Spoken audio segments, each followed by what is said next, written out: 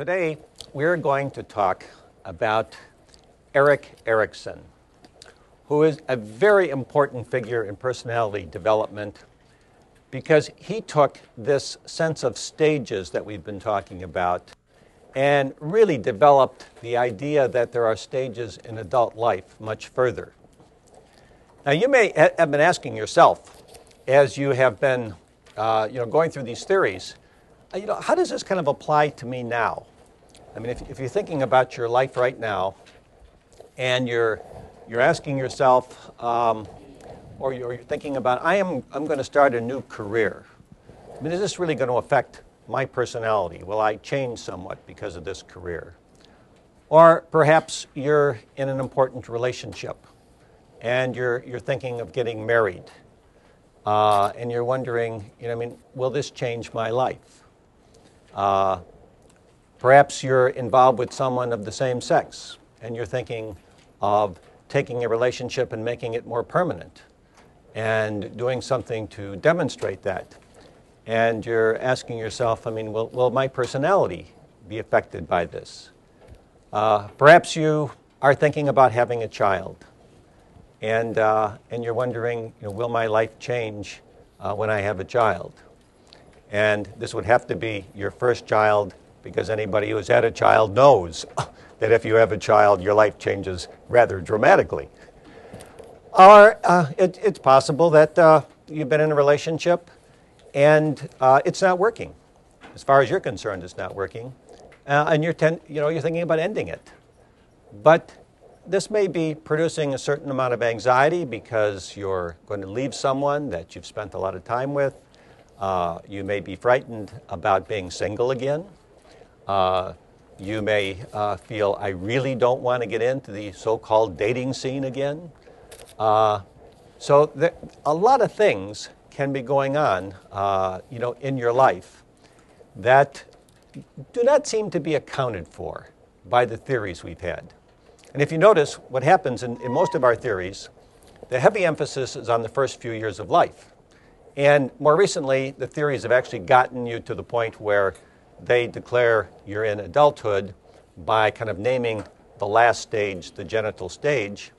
And there are these kind of, wonderful generalizations in which the theorist seems to be saying, if you have managed to get through all the stages we've talked about up to now, and you are actually involved with another human being, and you are successfully having sex, that somehow the rest will be fine. That you've kind of made it. You haven't been overwhelmed by mom in the early stages or dad, and you haven't been overwhelmed by potty training, and you haven't been overwhelmed by discovering you have sexual organs, and you haven't been overwhelmed by developing a close friendship with kids. So everything is going to be fine. Well, that really is not very helpful to you in your adult life when you realize there is a lot going on inside me. And our theorists often haven't developed our theory to talk about what happens in our adult lives. In fact, these theorists remind me, I was thinking about this. When I was in college, we had this guy who was really brilliant in math. And while all the rest of us were struggling to figure out this theorem and what was this all about and how did it get derived and why did you go from this point to this point, when exams came, what this guy would do is he would look at the question, and then he would, and you always had to start like developing a theorem. So he would develop the first line of the theorem, and then he would show you what the second line was, and he would do the third line, and then he would write, the rest is obvious. And this used to really bug professors, because they all knew the guy knew it. And he just wasn't about to write down what he thought were very simplistic equations. By the way, that the rest of us thought weren't so simplistic. But to him, it was really clear. And so he only gave this outline, and he said the rest is obvious. Well, it seems to me some of our personality theorists are kind of guilty of the same thing. That is, they're saying to us, if you get to a certain stage, well, then the rest will work out. You're now an adult, and you can figure out the rest of what's going to happen. That really isn't true, of course. There are many, many complex things that happen in life. And as you'll see with Erikson today, not only do we have to look at what happens, let's say, to ourselves, what's happening to yourself right now, since most of you are younger. But if you look at your parents, you'll realize that your parents may be in a different stage. They may be coming to a point where they're thinking about retiring. Perhaps they have retired. Question comes, does life change when you retire? Is there something that goes on in life? Do you continue to grow and develop like after you retire? Or do you retire and you just wait to die?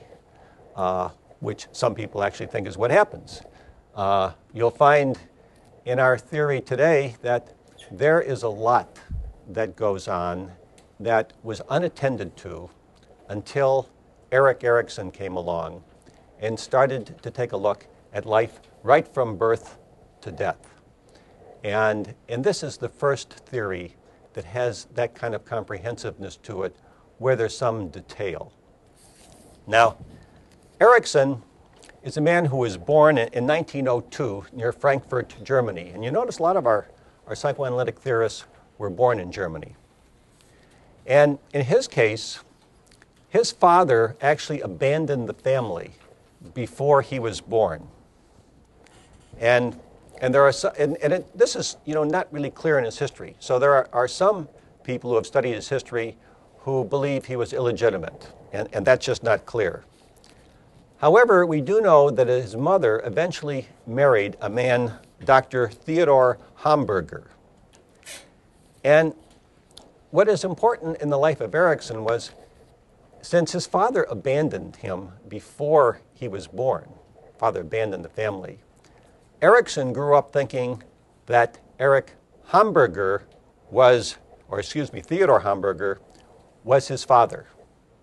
And he wasn't told till later in his life that actually this was not his father. Now, when he did find this out, and he was still in his childhood, he actually changed his name from Hamburger to Erikson. And you'll see when his name is written out in places, he will either be Erik H. Erikson or Erik Hamburger Erikson. And there's not a lot of information about why he did this, like why he changed. But some people speculate that it was very obvious that although he was born into a Jewish family and his parents were clearly German, that he was quite recognizable as being Scandinavian, and that he really changed his name to allow himself to have the identity that he thought people attributed to him, namely that he really was Scandinavian. And you want to keep some of these facts in mind, because you'll see that identity for Erikson is very important. And you'll find that as you follow his theory, it becomes clear that perhaps some of his insights were due to his own personal experience.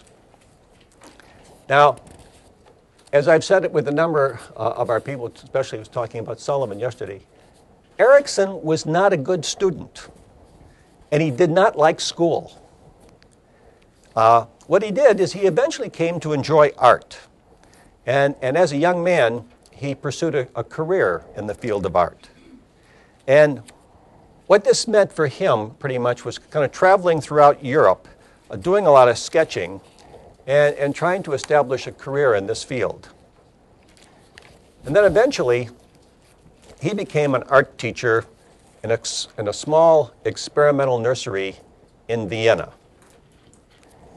And here he was reunited with a high school friend of his, Peter Blah. Blah is B-L-O-S. And Peter Blah introduced Erik Erikson to Anna Freud, who was Sigmund Freud's daughter.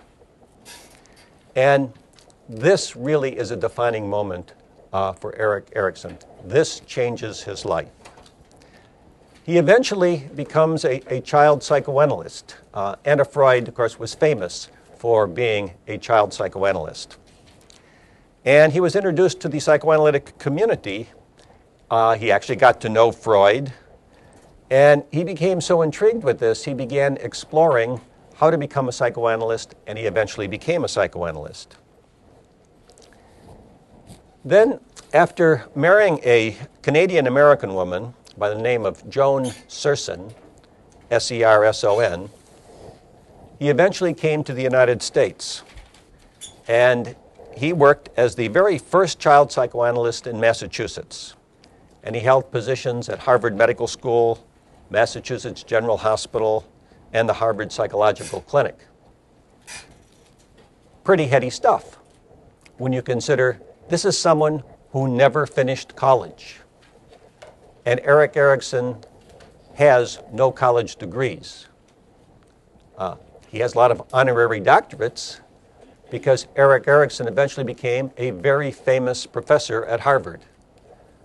But all of this was because of the theory that we're going to talk about today, not because he went through the usual process that we're going through of getting an undergraduate degree, getting graduate degrees, and all of that. This man does it on the basis of his sheer brilliance. Now, during this period when he was a child analyst and working in Massachusetts, he was heavily influenced during this period by anthropologists, and especially by Margaret Mead, Gregory Bateson, and Ruth Benedict. Of course, and those were the leading anthropologists of the day. Eventually, he served on the faculties of several psychoanalytic institutes. And not only was he on the faculty at Harvard, but he was on the faculty at Yale and at Berkeley. And while he was at Berkeley was the time that the Joe McCarthy was running the scare on all of these communists who were in the universities. And these communists were causing all kinds of problems for the students. So Berkeley came up with this great idea that they would have all of their professors sign a loyalty oath, which said that they were not communists and they would not teach such things. And this led to tremendous upheaval that you would have to sign this loyalty oath because obviously the assumption was if you didn't do it, that somehow you weren't a loyal person. And people experience that as a real restriction on themselves. Now, Erik Erikson wrote a very eloquent statement about why, as an American, one should not sign a loyalty oath. And he left Berkeley rather than do it. And for those of you who have studied the history of this movement, or in some cases the history of psychology, you'll find it's interesting, many people claim that it was their discipline that, or some figure that actually started this movement at Berkeley to refuse to sign the loyalty oath and to leave the university. For people who really have accurately documented things, there is really no question but that the chairman in psychology at Berkeley is the person who led the faculty of Berkeley in leaving the university and refusing to go along with signing the loyalty oath and giving in to McCarthyism. Now, perhaps the outstanding contribution from Erik Erikson was that as a follower of Freud, he accepted a lot of Freud's insights, but he expanded psychoanalytic theory greatly from one that was oriented to psychopathology. And you'll recall how often I've pointed out to you that theories are being developed from working with patients. So they're being developed from observing psychopathology. And he went from that to create a developmental theory. And his developmental theory was healthy and growthful. So he was talking about more average people rather than trying to derive a theory from what went wrong. He was deriving a theory about what should go right. And if things go right, how will you develop? It's a very exciting theory. Also, importantly for him, he focused on the ego. You notice often we have been talking about the id, about kind of the unacceptable impulses that one has. Here's someone who talks about the ego, and he also gives the ego its own energy. So he says that there is a positive force in people, and this positive force can help you to develop. And he actually is one of the leaders in a field that became known as ego psychology. And ego psychology is a later branch of psychoanalytic thought. And he emphasized the integration of psychosocial forces with biology and said that that's how personality is really determined. So he allowed that biology plays a role, but he was saying it's psychosocial forces that really make the difference. And because he allowed the ego to have its own energy, he was saying that things can develop that are not necessarily conflictual. That is, all the energy in you is not always going to dealing with conflict. Much of the energy, that is the energy of the ego, is going into a creative process where you develop as a person and where you're not necessarily warring with some kind of impulse. Now, Erikson believed that personality was governed by what he called, or others have called, the epigenetic principle. And the epigenetic principle says that personality develops in a series of stages that unfold in a predetermined sequence. And what he believed was that the ego was the fundamental mechanism during which such development occurred. And very importantly, and this is what I was saying at the beginning, he believed that the ego developed throughout life. Now, if we can go to our first slide. Don't get concerned that you see so much in this slide. I'm going to break it down into 8 parts. It's going to repeat. But just as kind of to show you, he actually had a birth to death theory that had 8 stages. And he felt that one could identify an approximate age whereby a person experienced each developmental stage. You'll notice in our past theorists, when you look at the estimated age here, we rarely got beyond 12 in most of the theories, and certainly not much beyond 20. You'll notice he has stages that run in the 20s, beyond the 20s, don't start till age 65. So this really is the first theory that tries to look at development across the life cycle. And it's important, that he believed that the ego, and remember the ego now is going to be the center of this theory. He believed that the ego experienced a specific crisis at each stage, and that crisis determined the kind of coping mechanisms that one developed to deal with the issues of that stage. So the ego is going to see a crisis in whatever stage you're in, and it's going to be the ego that tries to resolve it. Now, unlike Freud, he felt that crises were resolved satisfactorily depending to a considerable degree on the quality of a person's psychosocial experiences. So he's like some of our more recent theorists, like Fromm, for instance, and Sullivan, who are really emphasizing that, the growth in your life depends on the quality of the relationships that you have and how effective you are in being involved with other people.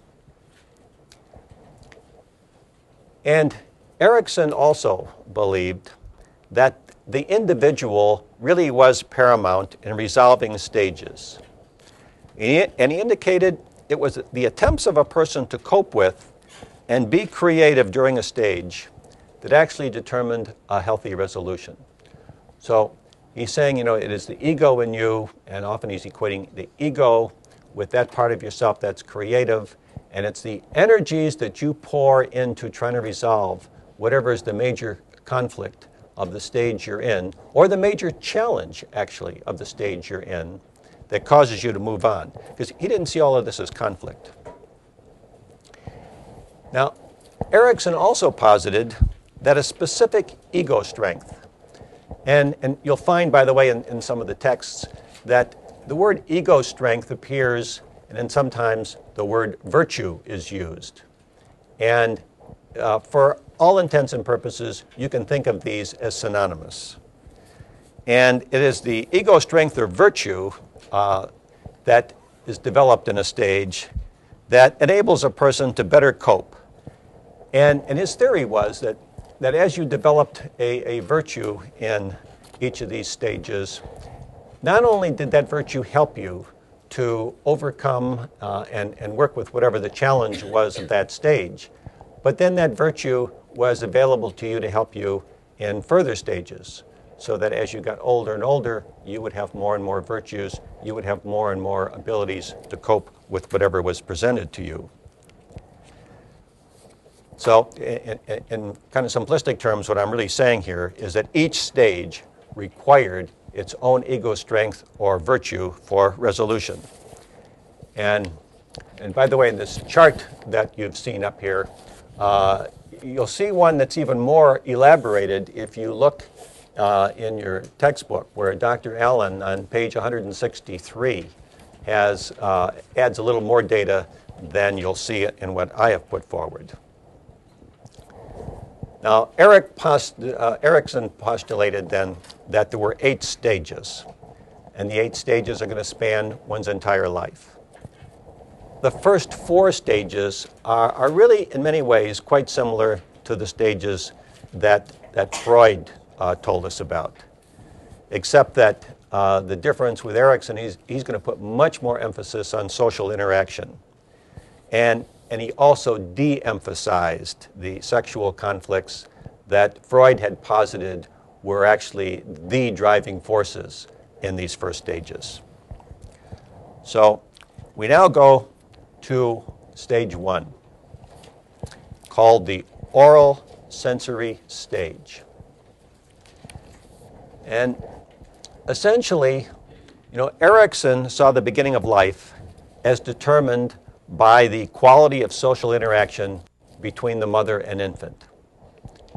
And of course, mother-infant is the prototype in all of our theories for the beginning of life.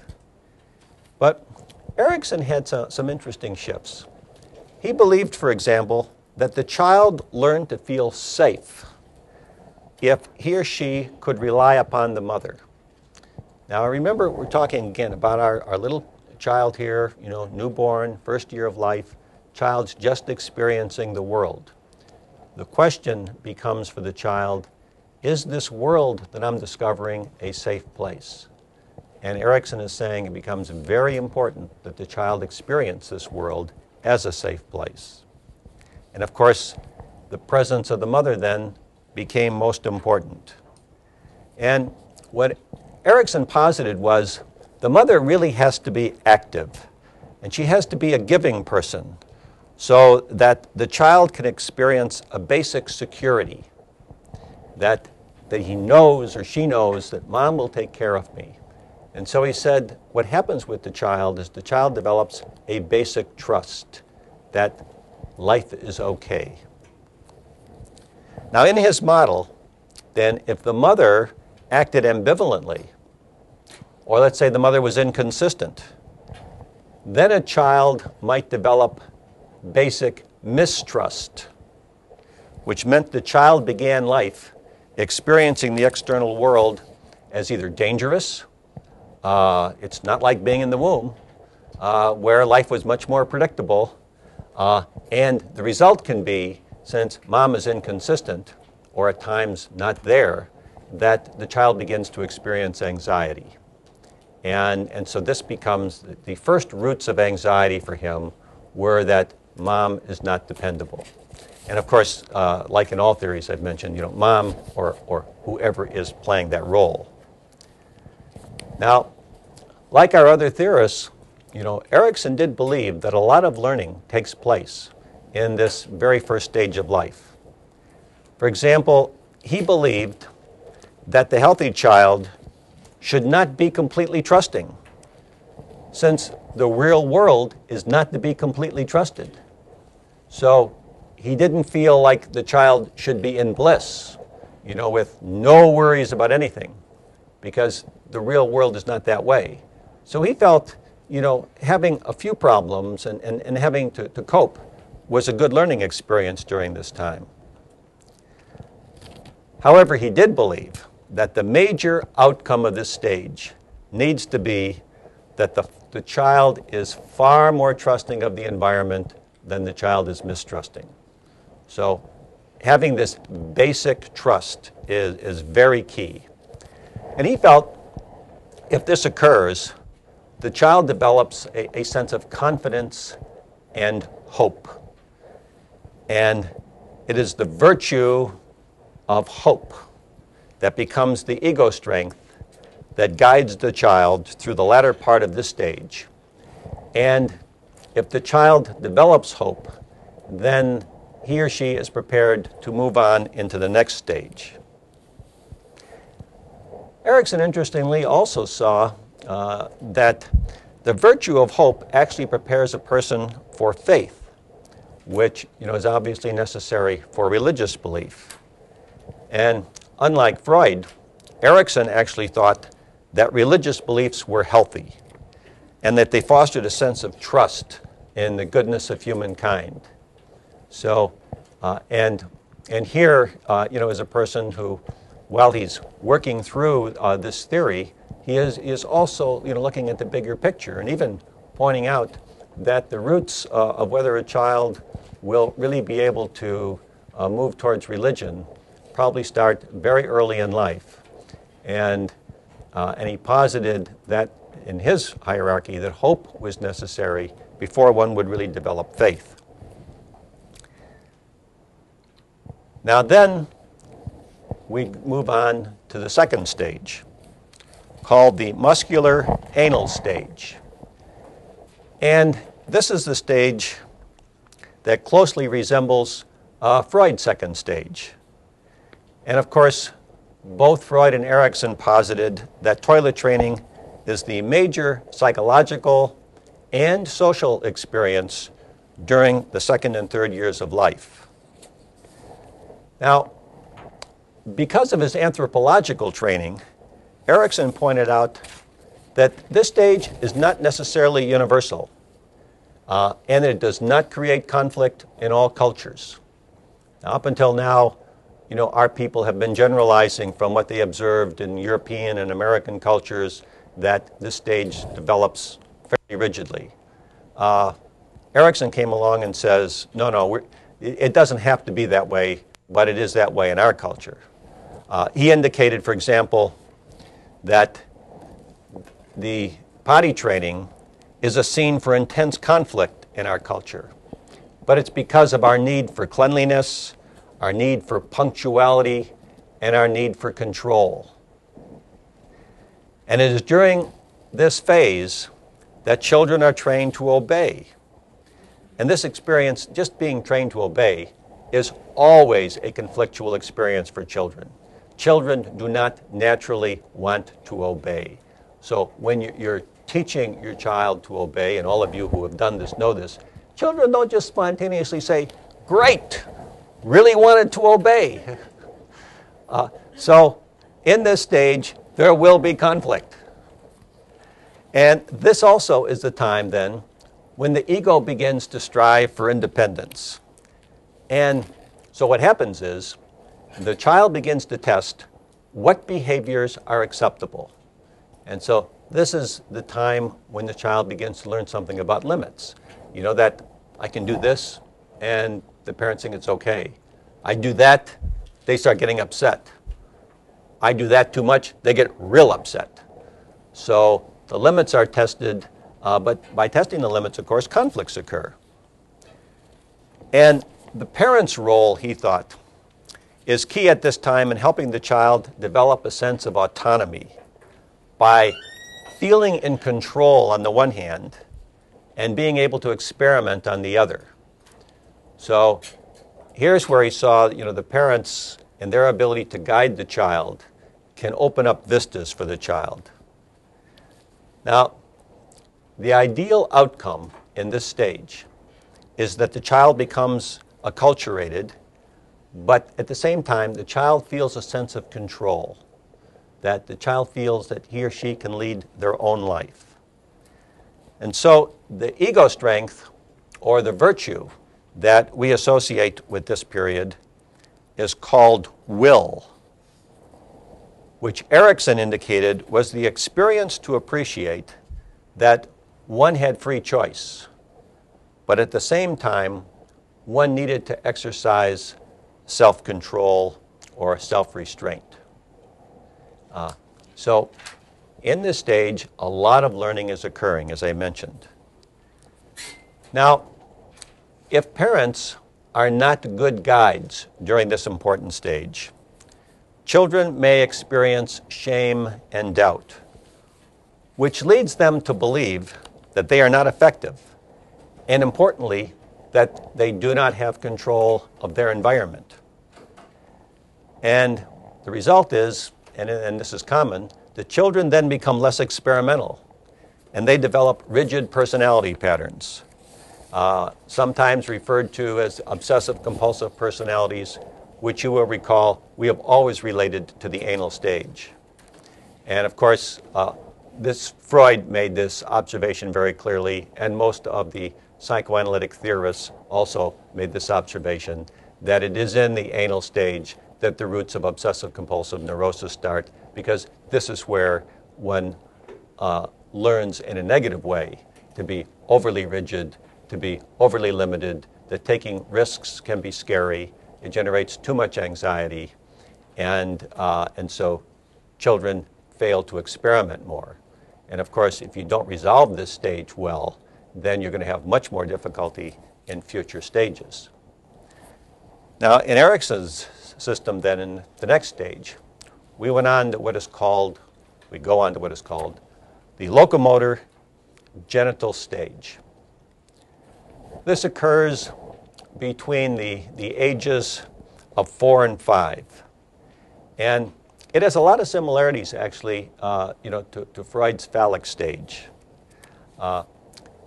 This is a highly interpersonal period where children become curious both about their friends and they become curious about their surroundings. And during this time, children tend to ask incessant questions about innumerable things. And the observation that Erickson made is that this is a time when children really have a lot of fantasies. I mean, they are really curious, and they are examining things, but they're also imagining a lot of things. And Erickson also believed that children are unduly interested in sex during this stage. And so it was very like Freud, who took that same position. Only in Erickson, he saw this as healthy, since the child was experiencing considerable stimulation from his or her genitals. And so it was not at all surprising that they would be a major focus of interest for a child during this stage. Now, Erickson also made a clearer observation than others about the fact that during this period, it is not uncommon that children become more interested in the parent of the opposite sex. And he believed that this should be encouraged, and that if a child was allowed to indulge with being close to the opposite sex parents, it would allow for healthy growth. And what he added to the theory was he talked about the so-called neglected parent, which of course would be the parent of the same sex as the child. And if the neglected parent felt that he or she is not doing enough, that they should be more involved with the child, or they became jealous of the child being so involved with the other parent, then the parent might feel they were being punished. And what happens then, if the kind of demand that the child be more involved with them, the child begins to feel that he or she is being punished. And so what he did is he encouraged parents to allow children the freedom to experiment and to learn from whatever initiatives they were undertaking, and to see these patterns that I've been describing as really being healthy and good. Now, it was Erickson's thesis that if a child resolved this stage, he or she believed that they had moved to a higher level of functioning. That is, they were now members of a bigger world.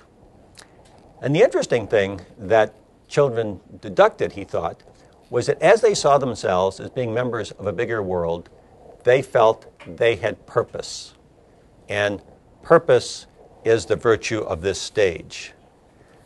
And he thought that actually children begin to formulate a sense of life goals as a result of resolving this stage.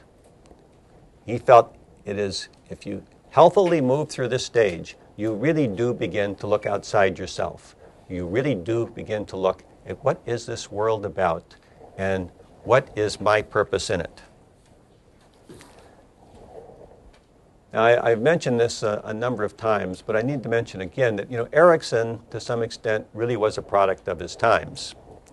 And we saw this with many of our theorists. So he tended to stereotype the activities that males and females engage in. And so females often appear more passive and less engaged in activities that might lead to things like power and creativity than men are. And he actually has been criticized by feminists and has responded that he did not intend to set limits on women. And I think he really meant that. I think the criticism that he got later in his life helped him to see the bias in the way he presented some things, that the kind of typical feminine characteristics were keeping these young women from being more focused on power and creativity. And so he changed and made it very clear that it was not his intention to make that distinction. Now, overall, by the way, his theory has been much more acceptable to feminists than other psychoanalytic theories. But they still, have doubts that he appreciated the need to characterize women at this stage as having the identical potential that men have. And, but if someone were teaching this stage today, one would go to real lengths to posit that women will develop the same sense of purpose, women will discover the world in the way that men do, and that this stage is really the critical time for kind of seeing where am I going in life. Now this is followed by the latency stage. And this kind of loosely follows Freud, but it deviates a fair amount because in Erikson, the latency stage actually takes place between about ages 6 and 12. And during this time, Erikson's focus for children was on the learning of new skills.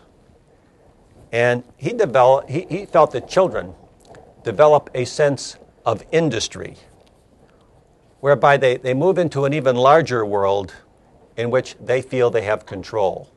So it's not a scary world because they feel they have control. It's an exciting world. And he noted that teachers are particularly important during this time, and that the loving and caring teacher who rewards children does much to advance this sense of industry in children. Now, since he always posited, the possibility of failure, he said, if a child fails to develop this sense of industry, then they will develop feelings of inferiority. And he felt if the inferiority is actually, intense enough, it really may lead the child into a period of regression, where the child seeks parental protection rather than moving towards greater autonomy and more involvement with other kids. So it's a very important period. And the failure to resolve the period can not only fixate the child at that stage, it may even cause the child to regress and to run away from the development that needs to take place. So the virtue then that developed during this time, he called competence, meaning that a child began to experiment with a number of new behaviors And the child believes that he or she can excel and take risks without experiencing undue anxiety. He doesn't suggest that the child's experimenting is going to be without anxiety, but he is saying that the anxiety is at a level the child can handle. And that becomes the important thing for the child to be able to move forward. Now we're going to start moving into stages that we don't hear as much about from other theorists.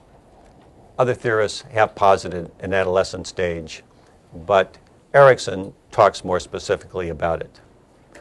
And actually, when he first began to propose this theory, it was his talking about adolescence that really caught people's attention.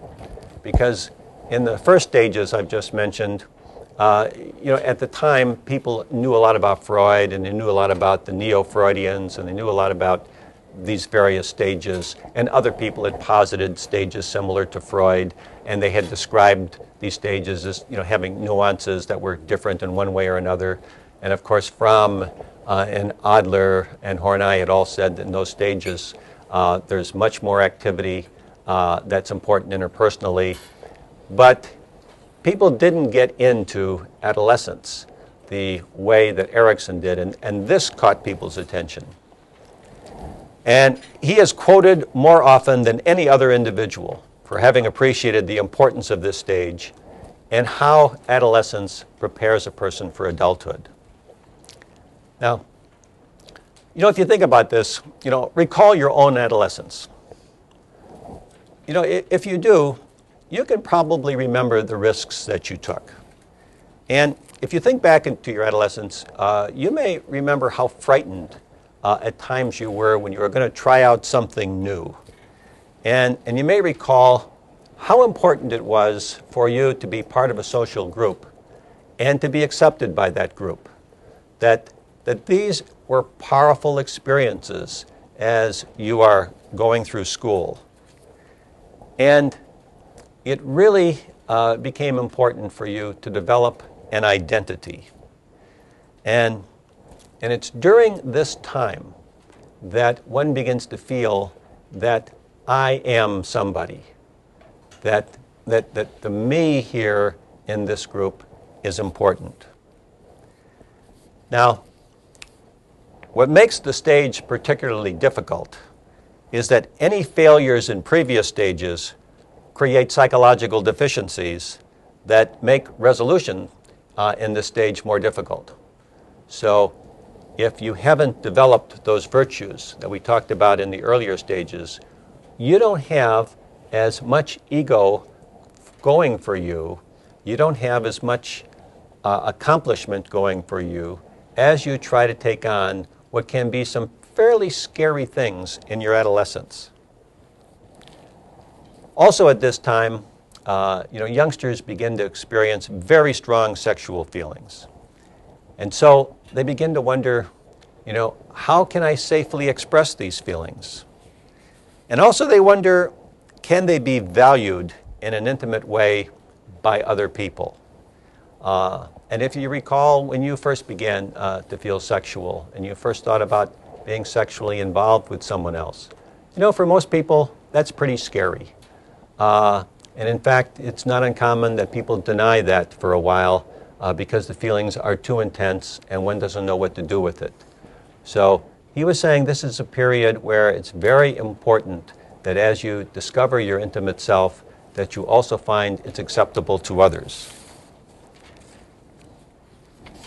He felt also that not only is an individual developing identity in terms of whether they're sexually desirable, and by the way, if you begin to think you're sexually desirable, then you're confronted with, are you sexually competent? And while all that's going on, he saw the adolescent as also focusing on the world of work. Or, if you're a student, we might think of it more as career development. But it's not just that during this period one is learning about friends and one is discovering one's own sexuality and is there some way to express this, But also there's a whole other part of life. And the whole other part of life is that you're in school, that you're wondering about what you're going to do, and asking yourself, what will I be? And so in the complexity of this stage, and in fact the stage really is so complex that there are very few people who fail to struggle in this stage. If you look back at when these kinds of ideas were coming to you, and if you're able to tune in to what you felt, you probably will recognize there were times when you struggled with all of this. And so the idea of role confusion is something that happens. Only what Erickson said is that you shouldn't think of role confusion, which in our diagram here is negative, but you shouldn't think of it as abnormal, because probably most people experience role confusion. Most people have questions during this period about themselves, and they're trying to figure out, what can I do? So he posited then that anxiety was actually normative during this stage. And what he said was, if the experience is not overwhelming, an adolescent is really able to develop a sense of who he or she is, and they begin to form an acceptable identity. That is, they begin to find ways to express who I am in a way that might be a little different than who other people are. But I know my identity, I like my identity, but my identity gets formed through being challenged, through having anxieties, and oftentimes through worrying, am I doing this thing right or not? Now, there are more complications during this stage. For instance, parents often begin to relive their hopes through their children. Thus, children sometimes appear to resolve the stage easily because they've chosen a career. I'm going to be a lawyer. I am going to be a teacher. I am going to be a plumber. I am going into the family business. And the parents love hearing this. It becomes very important for the parents. Now, in our next lecture, we're really going to talk about what is the outcome of these kind of feelings and what occurs with children as they try to resolve the stage. So we'll take a break for now. And by the